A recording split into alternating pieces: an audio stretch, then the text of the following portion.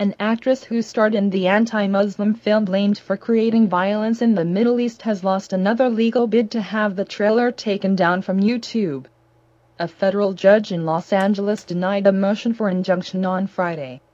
It wasn't known yet whether Garcia's attorneys would file an appeal.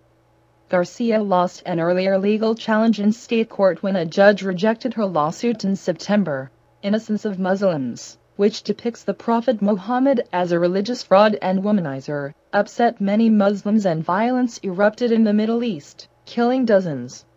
Garcia said she was tricked by the man behind the film. She also said her voice had been dubbed over after filming.